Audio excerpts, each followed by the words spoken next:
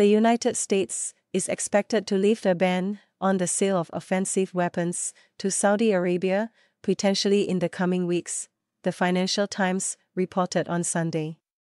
Washington has already signaled to Saudi Arabia that it was prepared to lift the ban. The newspaper reported, citing a person familiar with the matter.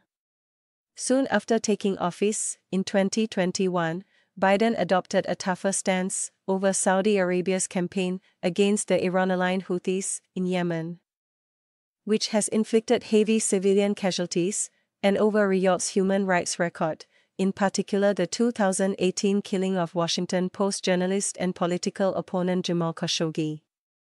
Saudi Arabia, the biggest U.S. arms customer, has chafed under those restrictions, which froze the kind of weapons sales that previous U.S. administrations had provided for decades.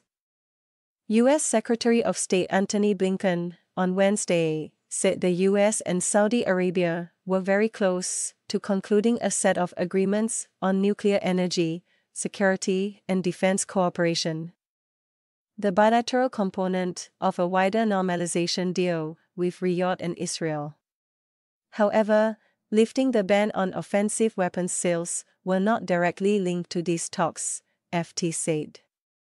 The White House and Saudi Arabia's government communication office did not immediately respond to a Reuters request for comment.